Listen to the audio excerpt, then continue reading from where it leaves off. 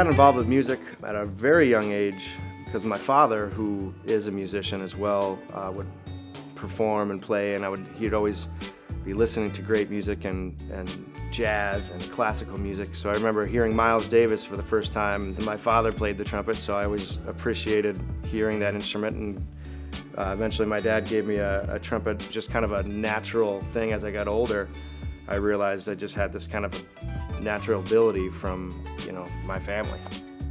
I've been doing music stuff like as far back as I can remember. Music was just part of my life.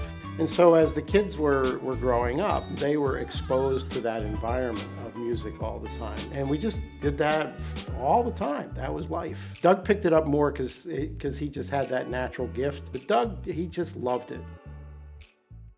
I graduated college in 2004. My girlfriend at the time, she got a job in Newport, Rhode Island, working for the Astor's Beechwood Mansion. And that was a living history museum where they had music, and she was the musical director. So as a tourist, you'd come see the house and see the music, and everyone would be dancing and singing, and as if it was the 1890s. Miss Eileen Prose and Mr. Timothy White, Boston, Massachusetts. I was 2 weeks from heading to Miami to do a cruise ship for Carnival, and she called me up and said, "Hey, would you like to sell tickets at this mansion I work at?" And I said, well, I have this cruise ship gig, and in my mind it was like, do I want to play trumpet every day of the week on a cruise, which to me sounded great, or sell tickets at a front desk of a mansion I've never heard of in a town that I wasn't very familiar with at the time. So I actually asked my trumpet teacher, and he said immediately move to the East Coast, and his 3 words were network, network, network. And that led to the upright bass player that was in the band that I led, called me and said there's a position available in this band, Roomful of Blues, which is, at the time, was like a 40-plus-year-old internationally known touring band, and said they need a trumpet player. And I got the job. I went everywhere, all over the globe. My first 2 months, I was like, this is awesome. I'm like, I made it. And then just from there on out, it just kind of got nuts.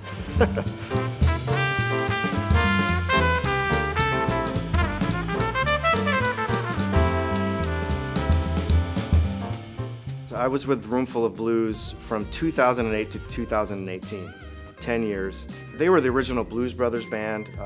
For those that have seen the Blues Brothers movie, Stevie Ray Vaughan's highest selling record was Live at Carnegie Hall, and Roomful was the backing band. So they had a lot of notoriety. They were like the grandfather of the blues. Being in that band, it opened a lot of doors and channels for me, because I was the youngest by, I would say, at least 15 years of everybody in that band. I'm a go-getter, and so I was like always doing things to kind of get them out there, and because of that, people started seeing me a lot as the Roomful guy, and that led to me getting to play with Victor Wainwright and the Train, this guy from Memphis, and I was hired to be a part of their horn section. In a bed, never turning around, you gotta get off your butt and exercise.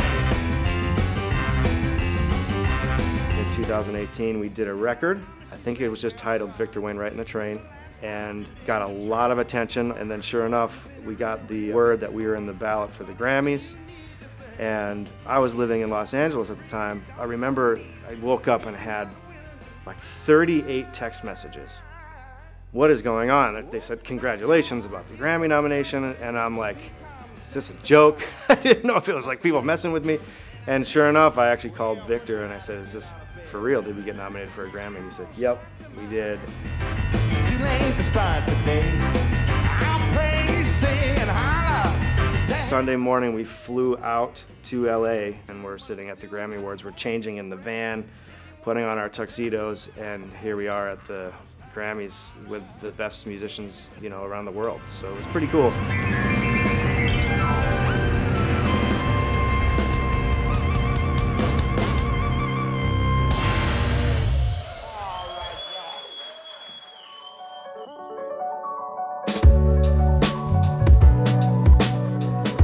We moved to Appleton in 1996, so I was a freshman in high school. My dad was the pastor at the Methodist Church in Appleton. We moved here from Minneapolis, so it was like, and we were born and raised in New Jersey, Trenton, New Jersey. So we went from like extreme city, big population to a town of 1,200 people.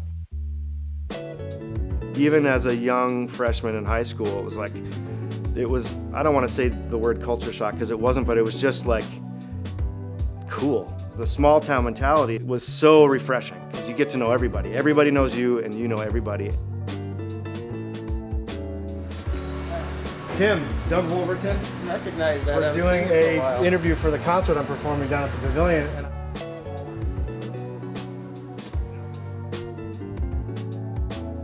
It's absolutely possible to, in your own meaning of success or definition of success, to make it no matter where you live. And it's a great question about success and can you make it from a small town? And the answer is yes. I had the support of like the practice rooms or Mrs. Almond at the school to like say, yep, if you guys want to do a jazz band, here we go, we'll make it work. But it also took my determination and dedication of practice. Doesn't matter where you are, it's always what you put into it, and you get out of anything you put into it the amount that you put into it.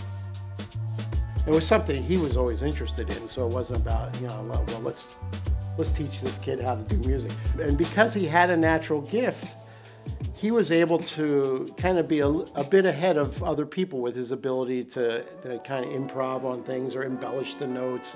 And as a growing youngster playing an instrument, I was always telling him, well, practice, practice, practice. My dad was a huge factor of being around music and starting to love music. So today, we're playing over in the park as we play with Bob's big band.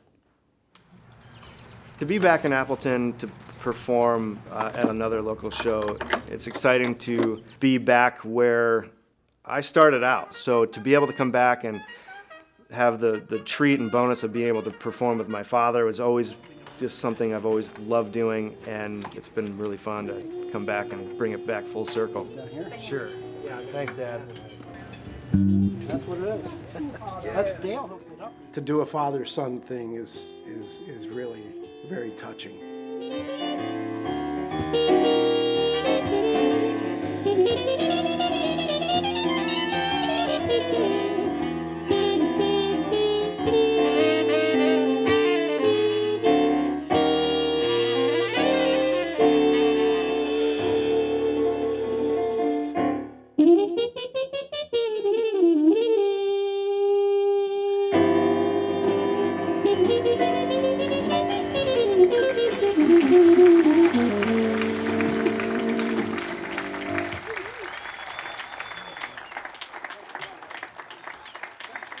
I got a phone call once from a management company, and they said that they're the management company for Aretha Franklin, and they said she's performing and she needs a horn section.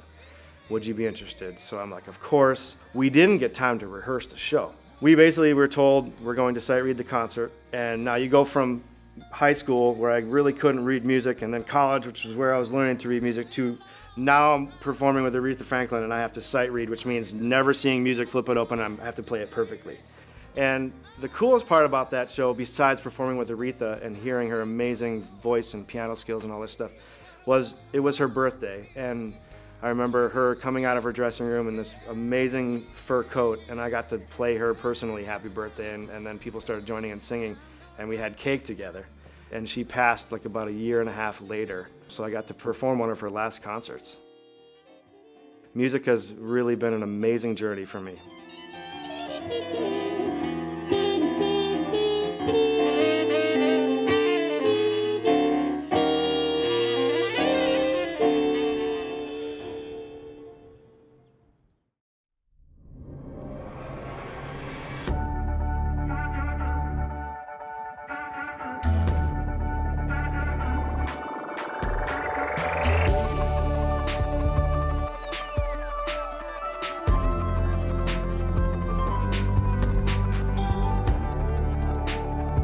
Postcards is made possible by the Minnesota Arts and Cultural Heritage Fund and the citizens of Minnesota.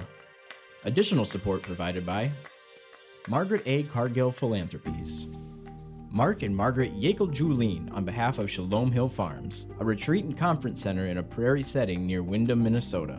On the web at shalomhillfarm.org.